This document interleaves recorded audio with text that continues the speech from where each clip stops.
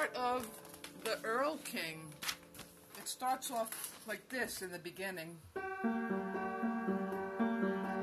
down here it gets like very pretty and soft. The song gets slower and pretty, and then it gets wild over here. It's very wild. I can't do this. I haven't done it in a while. But anyway, and then it goes back to the beginning. But anyway, I just played part of the song.